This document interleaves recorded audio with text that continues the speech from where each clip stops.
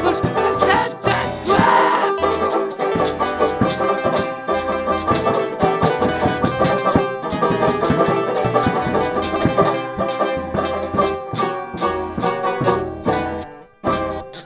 Friends lost to the haze of bigotry, but the space is normalizing misogyny.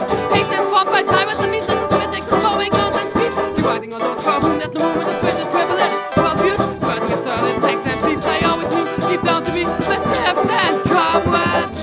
And now I'm a fascist, murdered on the street almost every fucking week. The disgust and hate for this whining edge lust that I've always held, proving so much more justified than I'd ever hope.